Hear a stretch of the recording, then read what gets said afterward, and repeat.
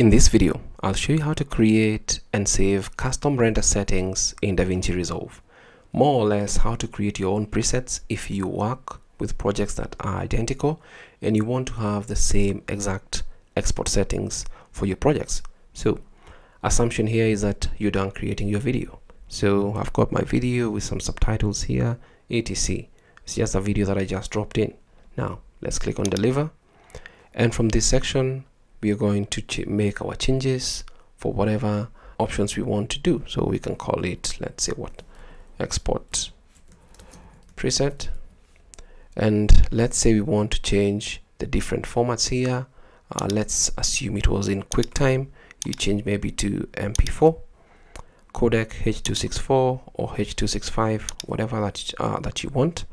And then let's assume the resolution of your video or your video clips that you need to use the same preset for are in a different dimension. Let's say 1280 by 720. Click on that, and then the frame rate probably is the same. Let's go with 24. Quality, go with the best. Encoding profile, whatever you want to choose here, just leave it as it is for now. And then you can click on advanced settings, pixel aspect ratio, square, data levels, whatever. If you know what you're doing inside this particular section of the advanced settings, you can enable all that. So as for the subtitle settings, if you create videos with subtitles, then you may need to export the subtitle as, let's assume, ban into video. That is the subtitle.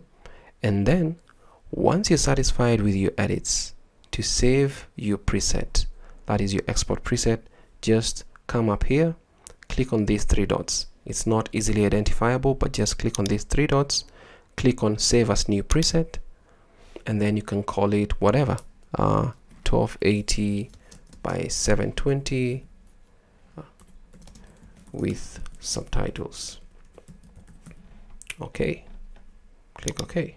And once you do that, you'll see a new custom preset here other than what is available. So if you actually go back to the edit page, let's assume you're done with your project or future projects, just click on deliver, and then once you come inside here, just look for your preset, click on it, and everything is going to be as you want it or need it to be. And then you can either add to render queue or whatever that you want. But that is how you can create and save your custom render settings, or just basically create an export preset in DaVinci Resolve. Thanks for watching this video. My name is David, and until next time, stay safe and never stop learning.